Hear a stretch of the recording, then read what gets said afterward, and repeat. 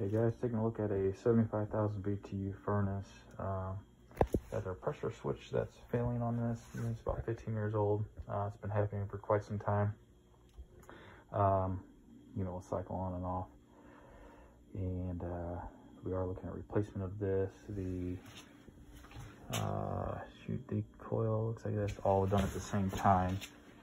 And then looking at adding in our 5-inch filter, so we got room 7 inches right there to do that.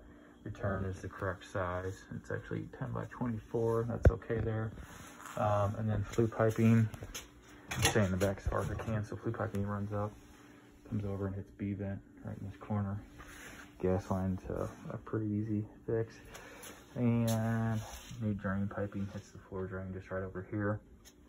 The only thing I would say as far as just modifying the electric and gas, I don't know that we'll be able to get onto a base without doing something different with the coil. So I'll keep that in mind. They do have combustion air vents, and there's actually one there. New return. There was about 3 or 4 registers added to the basement. The basement was just done a few months ago.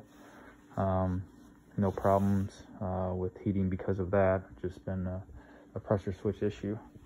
So we'll have to have this area cleared out and some things along the front cleared out before we start our work. I'll let the homeowner know that.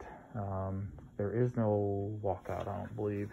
We'll just have to come down the steps and hit the furnace.